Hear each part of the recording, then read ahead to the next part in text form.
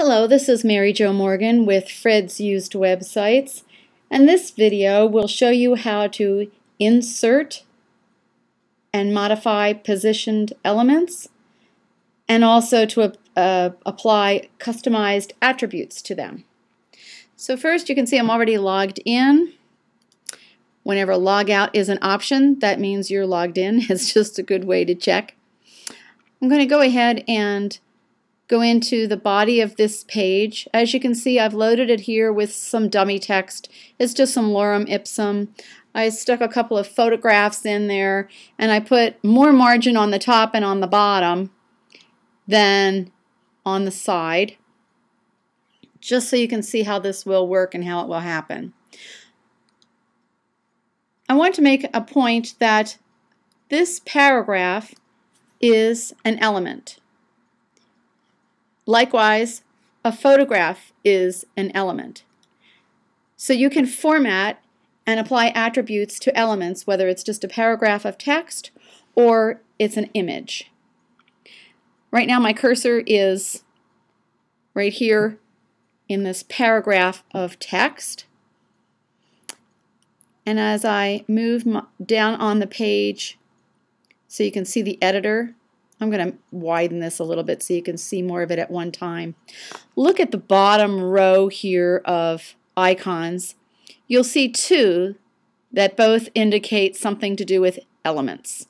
The first one has a little star in the upper right hand corner. It's a rectangle. Looks like a picture or an element. And that inserts a new element.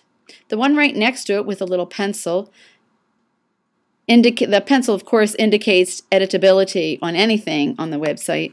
Therefore, this gives you an opportunity to add attributes or edit an element that's already placed.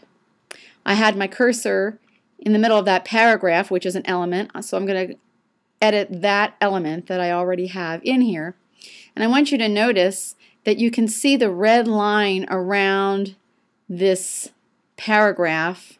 You can't see the whole thing, but you can see that it is the paragraph, and it is the editor is seeing it indeed as an element.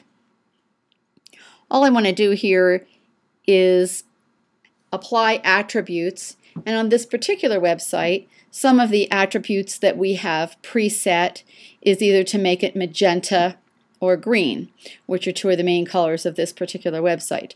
So what I'm going to do is just click on the magenta, and you can see now the preset here is a magenta background with white text and these rounded corners.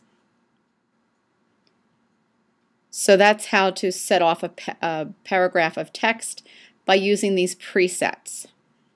I'm going to cancel out of that. And we're going to go back in, and I want to show you how to add a different kind of preset. Once again, I'm going to put my cursor on a paragraph, but this time I'm going to add a new element. And the pre-select that I'm going to insert is a green block with an image.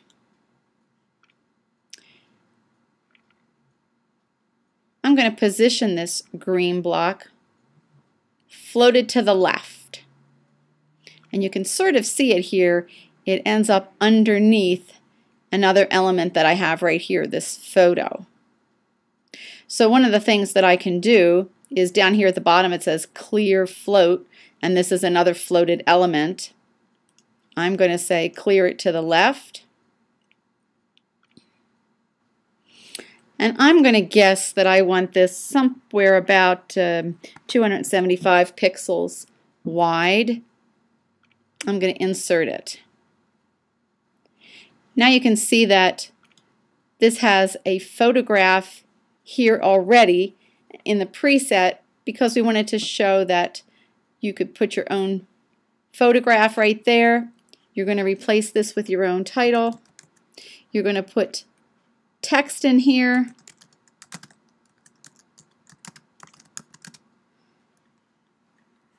You could also click on the element again and edit it.